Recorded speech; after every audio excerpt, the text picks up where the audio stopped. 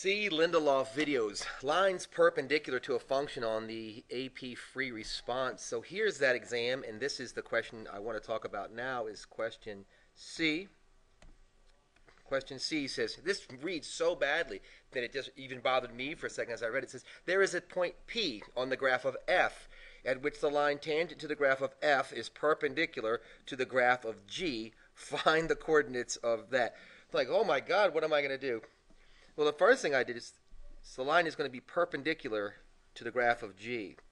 Well, if you look at the graph of G is G of x is equal to 6 minus x. So G prime at x, this is really important, G prime at x is equal to negative 1.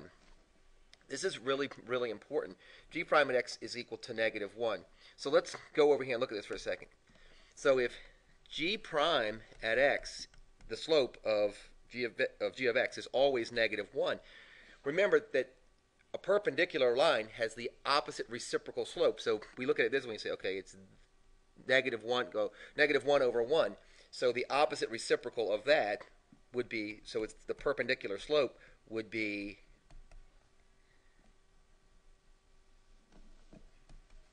would be 1 over 1, not negative but positive. So the slope we're looking for is a slope of 1. You're like, okay, how does that help me? Well, they also gave us that f of x is equal to square root x. We can look at this as square root x as x to the 1/2. We can say that f prime at x then would be equal to, and I'm not going to do this differentiation for you, I know that you can do this, is 1 over 2 square roots of x. So what we want to know now is, when is the slope of f of x, which is this, perpendicular to the slope of this? Well, the slope of this is negative 1, so its perpendicular slope will be 1, so we just set that equal to 1. I'm going to do 1 over 1, if you don't mind. I'm going to do all of my math. I'm going to do all of my math here. Shall we do this? How shall we do this?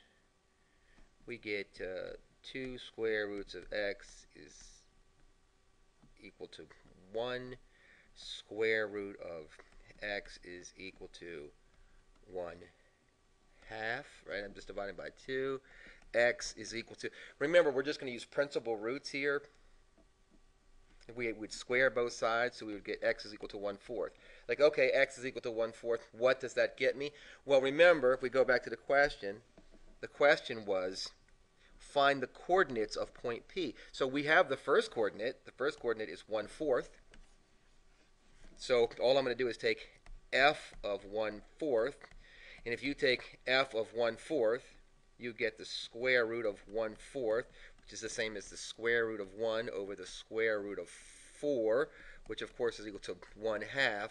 So that gives us the point 1/4, 1/2.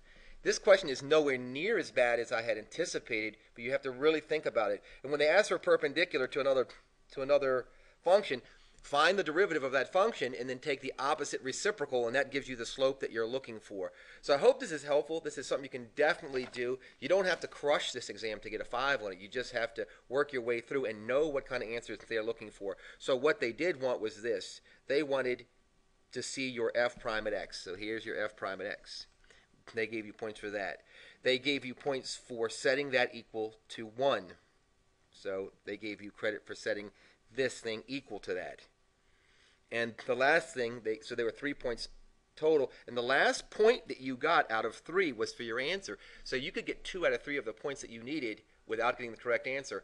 And if you think about this, you could get the correct answer and only get 1 of the 3 points. So make sure that you're studying the scoring guidelines for all the AP exams. If you need any help or you have questions, let me know. If you haven't already subscribed, please do. Thanks.